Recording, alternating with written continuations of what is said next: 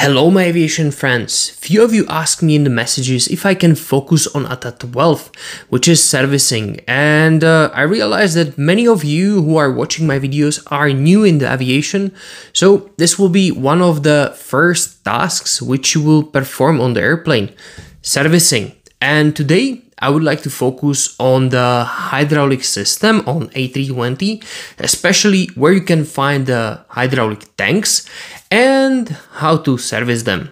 So let's take a look at it. A320 family aircrafts have three independent hydraulic systems: green, blue and yellow. Green and yellow are powered by hydraulic pumps installed on the engine, and for the ground operation we have an electric hydraulic pump installed on the yellow system, which create enough power to supply yellow system, and through the PTU, which is also form of the hydraulic pump, create pressure in the green system. Blue system use the same electric hydraulic pump, and it is one of the two power sources for this system.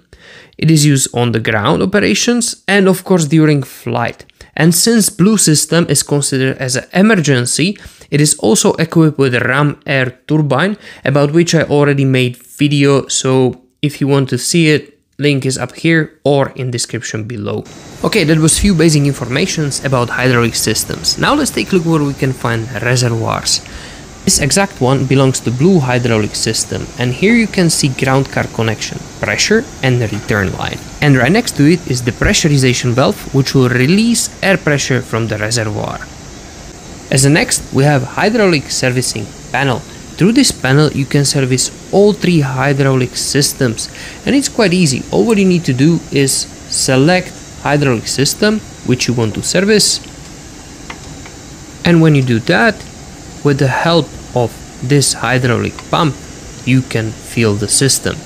But more about it a little bit later. Let's take a look on the other reservoirs. This one belongs to green system and is the biggest one, because green system is responsible, for example, for extension and retraction of the landing gears, landing gear doors, and for example, the main brake system. So that's why you need to have a biggest volume, which is, by the way, in nominal temperature around 14 liters. Now let's take a look on the yellow reservoir. You can find it in the right hydraulic compartment, where is also located yellow hydraulic pump.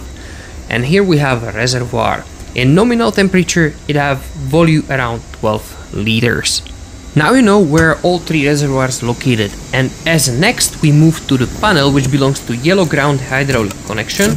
Here we can find lever, which is necessary for servicing, and hand pump, which you can use for manual opening of cargo doors, and I of course made a video about it already, and link you can find in the right top corner or in description below. And since you know all components, we can proceed with the servicing. First of all, we'll switch on the airplane and obey all safety precautions. After that, I remove blanking cap and select hydraulic system which I want to service. In my case, it is blue. Then we need the flexible hose, which is stored above the servicing panel. And one small advice about the hose. Inside might be some residual fluid from previous servicing, so be careful with that, because you don't want to have hydraulic in your eyes, trust me. When we have it out, we need to install it on the filling port of the hand pump. And the other end we place in the fresh can of hydraulic fluid. If you are servicing green or yellow hydraulic systems, you need to be sure about few things, like landing gear doors and cargo doors are closed, and for example brake accumulator is pressurized, but all this you'll find in your AML. And let's continue. Now I need to bring the lever for the hand pump and position I showed you before. Then I need to extend the lever, install it on the pump, and then start pumping. For servicing of hydraulic system, you need to know temperature of the reservoir. For that, you're gonna need thermometer, or you can use internal function, real-time monitoring through AIDS label call-up. But if you want to know how to do it, you need to take a look in your AML. We reached the required value, so we can start with the removing of the handle. Then I will remove flexible hose.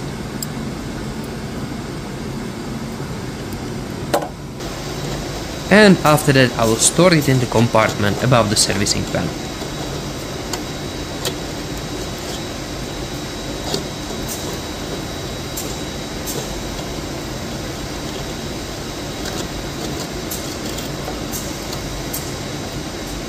Let's cross-check the quantity in the reservoirs. This is green, it needs to be around 40 liters. This is yellow, it needs to be around 12 liters. And blue, around 6 liters. All what's remaining is to perform double check if everything is on the place and correctly installed.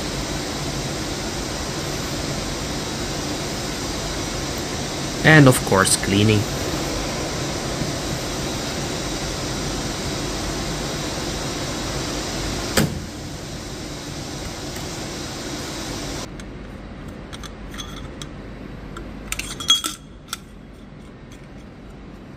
And of course then we need to store the lever. And all what's remaining is to switch off the aircraft. This was a video about servicing of a hydraulic system on A320. If you have any questions, please write them down in the comments below. Of course, if you have any ideas for the future videos, please also write them in the comments below. I would like to ask you for one more thing.